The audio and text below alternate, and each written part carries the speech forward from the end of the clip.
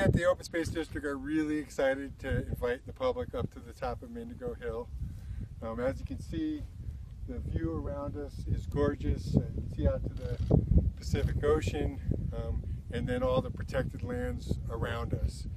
This is also the first place that we have public access and grazing together, and we really want to make that a successful partnership. The cattle are really helpful in grazing the property and helping with grassland management to reduce the non-native plants and encourage the native plants and flowers. And then also reduce the fire risk. A grassland like this gets to be like 6 feet tall without grazing, and then in the summer that dries out and can be a real fire danger.